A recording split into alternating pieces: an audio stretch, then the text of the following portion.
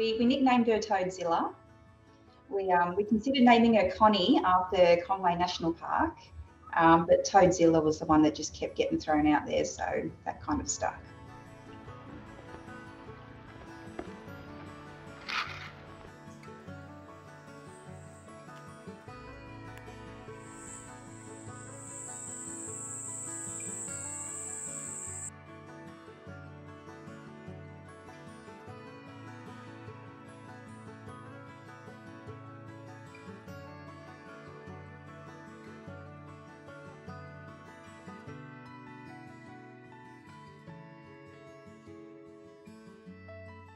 So yeah, we hopped out to watch the snake slither off. It was a beautiful big red belly black snake.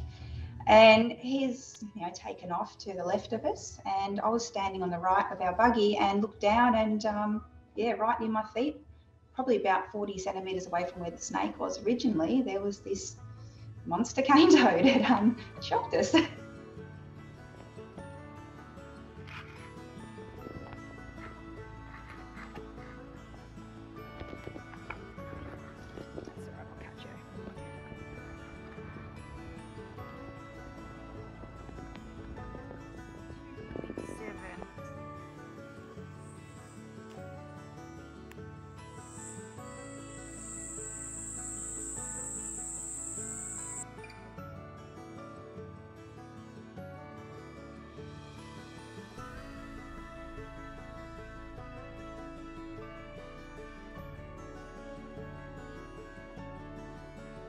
One of the big problems with the cane toads is their breeding capability. So a female cane toad, like potentially Toadzilla would be, would lay up to 35,000 eggs.